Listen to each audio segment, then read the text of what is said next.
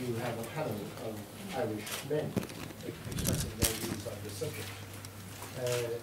Preparatory to the human trafficking bill, I did meetings all around the country on the issue. I did meetings in Sligo, Cork, Kilkenny, Dublin, and other places.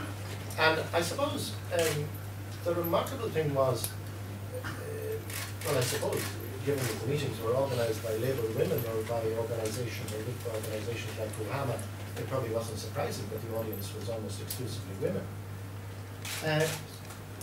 But men did not tend to engage with the subject. And I have to admit that my concern at those meetings was learning about human trafficking. And like a lot of other men, I hadn't thought very deeply about the question of prostitution.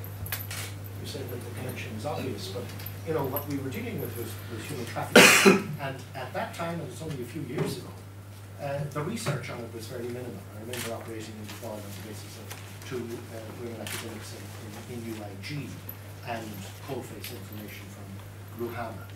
But the belief was, by the minister and by the department, that this had minimal impact on Ireland, although it was a significant international criminal enterprise. We now know, after a very short passage of a few years, that that isn't the case, and that the problem was far more endemic in Irish society than we thought.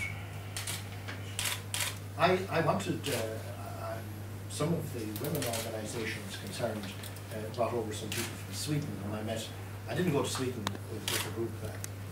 If you go to Sweden, it's a research project. If I go to Sweden, it's a junket. But I look forward to the Dignity report, because when we discussed this issue during the progress of the Human Trafficking Act in the Dáil, the then Minister for Justice felt there were insuperable obstacles to doing what is now being sought.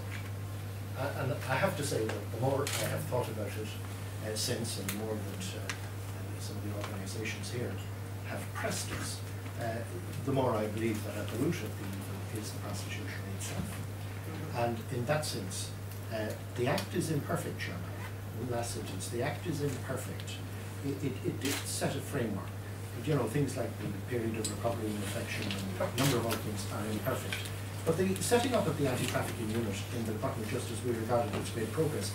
I'm not so sure from what I hear that it's working as well as it might. But I have to say, if we do get the opportunity to be in government after this general election, that our party is committed to legislating on the question